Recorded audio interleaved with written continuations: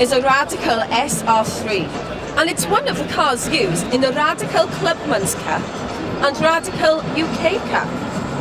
Now, with me is Alex Brundle. Hi Alex. Hiya, how you doing?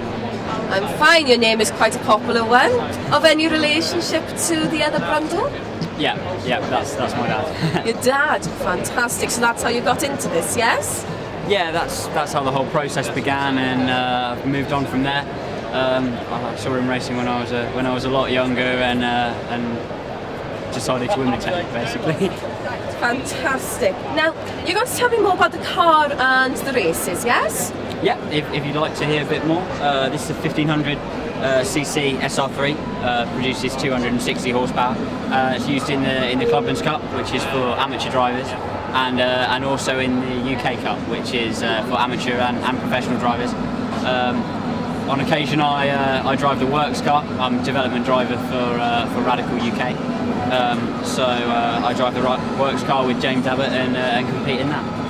Fantastic. Now the car itself looks absolutely brilliant, I have to say, but not something you would see normally on the road, going to the shops, supermarkets, car park.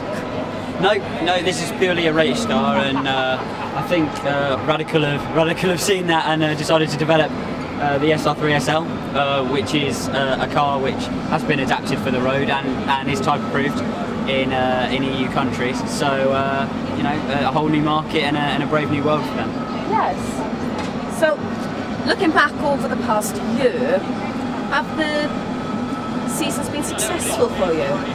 Yeah, I think it's been pretty successful. I ended up as top Brit in the FIA Formula 2 Championship, and managed to land myself a drive in LMP2 with Brundle Motorsport in a Nissan Zytek, and looking at moving onwards and upwards in single-seaters, looking at GP3 and the Formula 2 series. So yeah, I'm happy with my performances and the podiums I've got over the last year, and I'm looking to move upwards.